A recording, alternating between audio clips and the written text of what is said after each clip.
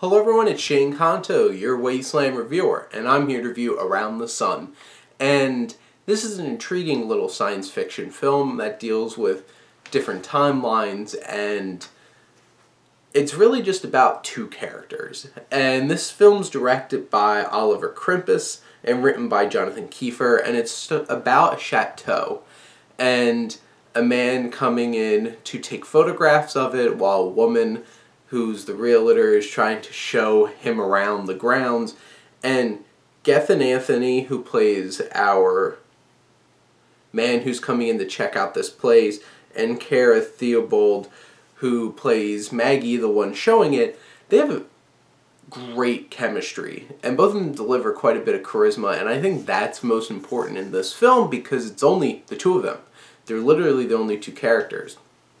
And there's multiple times as we get to see them meeting each other and spending time here, and all these different little interactions that they have as they go deep into a lot of philosophical topics. And this film feels like a slightly, like a bit science fiction tinged Before Sunrise, and it's about these two interacting with each other, having conversations, digging deeper, and building a connection with each other.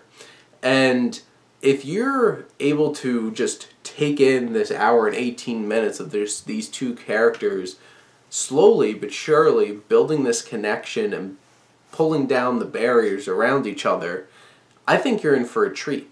And I think this is an interesting film and an ambitious film that really does work. And I feel like it can be a bit alienating in the fact that it is just conversations throughout the whole entire film, and you might not always make sense of how each piece comes together, but I think if you really do let yourself be taken in and just slip into the story and feel that connection between these two characters, the director Krimpus does a fantastic job of building these two characters, which the two actors are doing such a great job with each other of connecting and making us interested in these two characters and what they have to say and what they're thinking about and how this all comes together. It's an ambitious little film, and I think Around the Sun is definitely, especially for cinephiles out there, something that you want to try and honestly take it in, because this is something that can be interesting, and I feel like this film has the potential to really connect with people, and you might be walking away from this film thinking, wow, that really moved me, and I felt really connected.